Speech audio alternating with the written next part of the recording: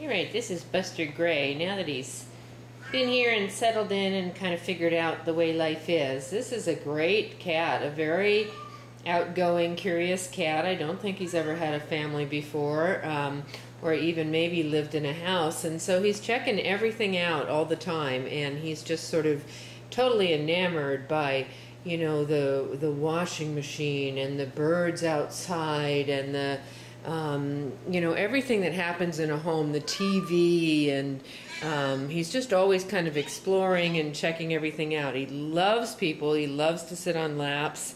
He's pretty active. He's pretty talkative. He's pretty busy, but he's also just sweet as can be. He's okay and interested in other cats, and I'd love to see him go into a home where he was the only cat to start with, and he got a chance to kind of know his family and explore and learn the household, and then somebody added, you know, a young, playful kitten, female, active girlfriend for him. I think he'd just be in heaven with that kind of situation. We did have visitors the other day. He was really taken aback by a young 2-year-old girl.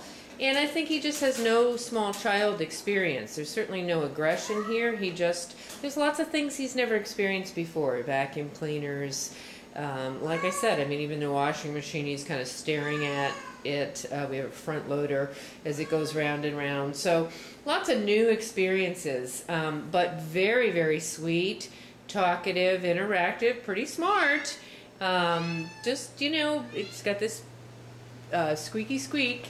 And he's just always moving and checking things out there. He's checking out the toilet and, you know, just looking for fun and loving to play and loving to snuggle. So great, great family choice for somebody who wants a pretty interactive, involved cat. I could also see him, I haven't tried him with dogs, but I could also see him being like a dog's best buddy too. So, Buster Gray, waiting for his home.